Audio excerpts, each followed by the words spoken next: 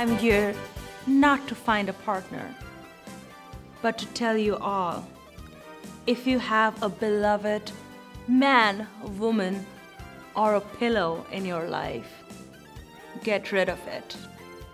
They're holding you back. Everything you need to know about love can be found in this masterpiece. After you've got that divorce that you've always wanted, get to chapter 19.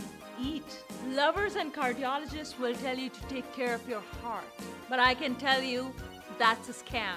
Girl, you need to take care of your gut. Step 2. Pray. Open your eyes and form a church. Save on those tax dollars to eat. Step 3. Love. Love yourself and masturbate.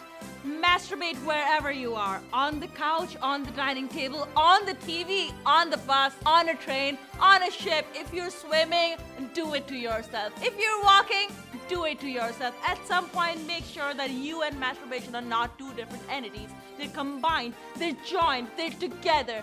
Fill that hole, sometimes with dough, but mostly with love.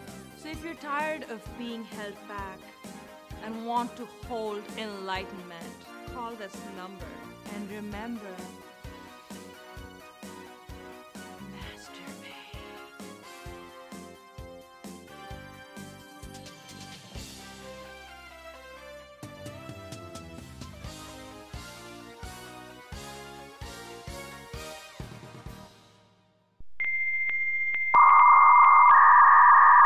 masturbate.